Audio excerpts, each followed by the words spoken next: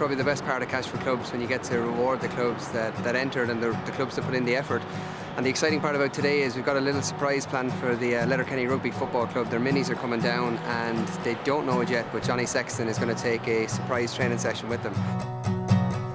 Well, Letterkenny is a relatively new club. It was founded 1973. We're getting more memberships. And with that, the money we got today from Topaz kindly, we can finish off our clubhouse and be ready for the 2017 Dave Geller centenary year. Anybody know who played for Ireland?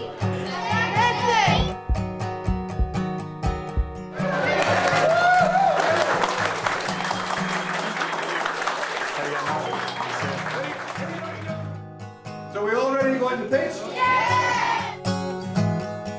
Yeah, I'd massively encourage clubs to come in and take part in the Cash for Clubs, seeing what it means to these guys today in Letterkenny to get that amount of funding. Where are you kicking towards? Look where the ball's pointing. So you fix the tee first. And you should be aiming right there. Give it a good welly.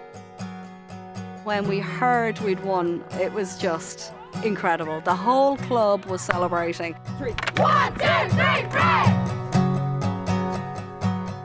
I suppose every club in Ireland have to fundraise. I suppose Lotto is the most common way. I don't know how many weeks of Lotto €5,000 is, but I'm sure it's an awful lot of hard graft and asking people to support it. So it certainly is much appreciated. The Cash for Clubs initiative is very important to clubs like us. It helps them massively for us.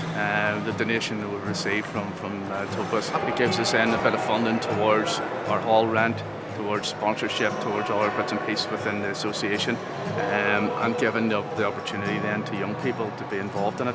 And we fully appreciate the support that we would receive from that.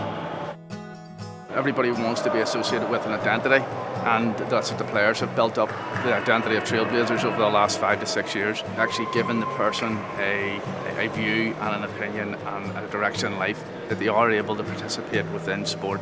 And that is more important than actually what they're actually doing today, which is the sport, playing the game. It's actually giving them a purpose and a social and competitive environment to enjoy football with their peers. I saw some great talent, and I think that's another part of this funding, that it'll boost their chances, enjoying it more because they have better facilities and all that. This is one of the best days I've ever had in rugby. We're very, very grateful to Eddie Tobin in Topaz and Letterkenny, but to Topaz in general. We've had a wonderful day. It'll be remembered.